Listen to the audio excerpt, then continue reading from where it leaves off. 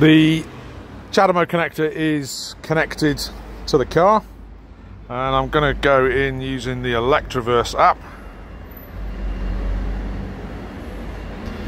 and hopefully it's found my location. Click on the icon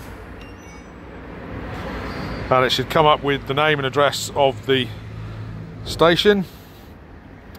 Get some details here. Look for the ID of the charger, which sometimes is not that obvious. Right, okay, this one is 0135004, which is that one. And we're going to go charge. It's already plugged in, so start charge. And on the screen it's come up with immediately with it's charging my battery from 61%. Charging time is currently at 12 seconds. It's not giving me the rate at the moment. See what we can do on the screen.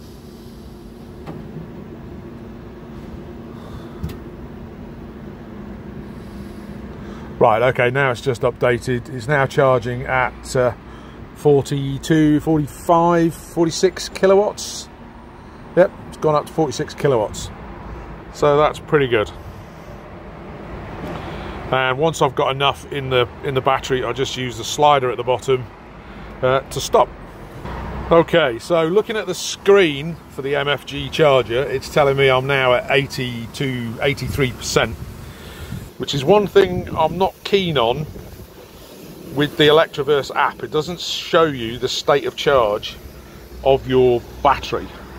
So if I'm sat in a cafe or something away from the charger, I won't be able to see what it is. On other apps, you can see the state of charge. So if you're sat having a coffee and you decide that's enough is enough, then you can slide to stop the charge and then walk back to the car when you're ready. But with the ElectroVerse app, you've got to do it on site. So slide to stop. Dum dum dum.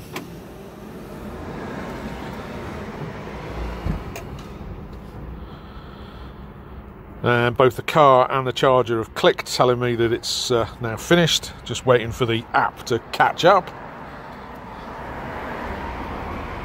Charge complete. Perfect. As with most of these apps, it's possible to look at your history. So if we open up the ElectroVerse app, click, it will start off by opening up a position which is the last place you looked at or where the GPS is telling it is. So we're not too worried about that at the moment. So we go down to the bottom middle where there's a button called Receipts. Click that, and then we can see all the times that I've actually interacted with ElectroVerse app. The second one down is an MFG, so you can see the operator and the location for that charger station, and then some basic information. If we click on the MFG one, then we can see the date, start and end time, how much power we took, how much energy we took, how long it took, etc. And then if we scroll down to the bottom, there is a button for download PDF receipt. Click that. It'll ask you to open up with your preferred PDF opener. And then we can see the actual PDF receipt. So this is giving me a lot more information which you could maybe hand to your finance department if you're going to use it as a receipt. So it looks pretty good.